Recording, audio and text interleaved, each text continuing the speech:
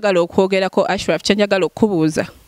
Minisita yavaayo n'agamba nti ba students abali e China tebabakkiriza kuvaayo komawo.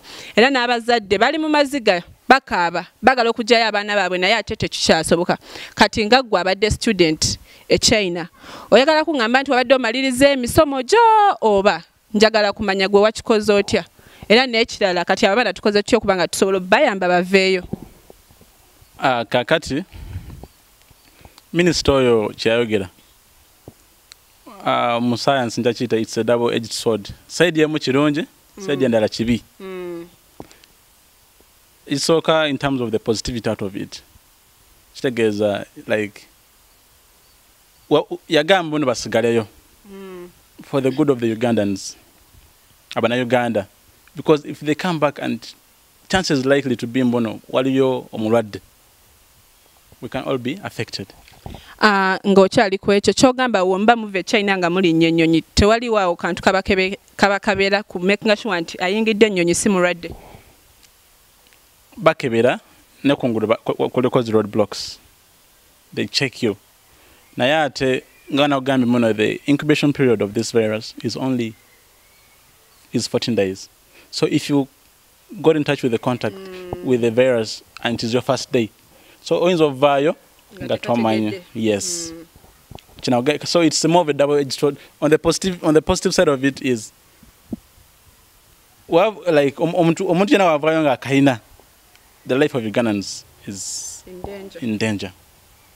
Though on the bad side of it, Chiraga, and it is being judged that tebafaayo. Watch it again. Kati njaba sumisa kintu kimu. Waliyo kyebayita what tusoma ethics. Ethics as in how to behave and how to decide. Waliyo ebintu ebimu birina okusalawo. No matter nga wosalawo kino ekintu, no matter the consequences, you have decided it's good for the majority. Kuba kati bali abaana batono nnyo okuba nti basobola obbakkiriza okomawo e Uganda ate nga ffe Uganda tuli bangi. Yes. Kyekyo kyembadengeza okugamba. Kino abantu tugeze bali 400 people. Relating it to 45 million people, Ugandans. You can't risk 45 for 400 people. So, echapachita utilitarianism, that kind of terminology, checho. Olmo kusalawo. Osalawo for the better of others.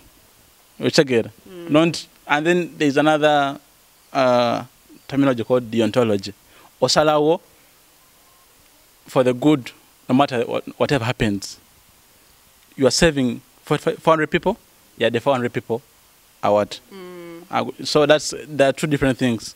So you have to weigh out on whatever you have to decide, and then you act rightly. So mukumaliriza, I can't say muno Minister mufu obaya mubinyo. No. I believe she did the right decision. Kale kati nga tumaliriza show yaffe twagala Ashraf atuweeyo akagamba akasembayo akatirize ensonga eyo tukyewaze tutya akawuka kano. What I can say is love yourself, life is precious, and follow whatever instructions I've given you on how to keep yourself safe from the virus. Love yourself, life is one, keep safe and live longer. Thank you.